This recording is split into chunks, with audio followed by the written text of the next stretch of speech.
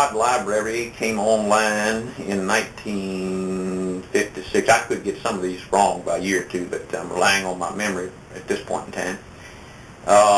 Up until that point in time, it was housed in a little building in front of Old Main called the Murfree Building, which we later tore down to build Peck Hall, and we created some static when we tore that down too, incidentally. Well, people don't like to see, and I have some mixed emotions about that too. Don't want to see buildings torn down, although that building was built with a floor below grade, which is not good around here because the water table is too high and it's too susceptible to moisture getting in. So the building really was not functional, and it was sitting on a piece of real estate that was just demanded more from it than what this building could offer.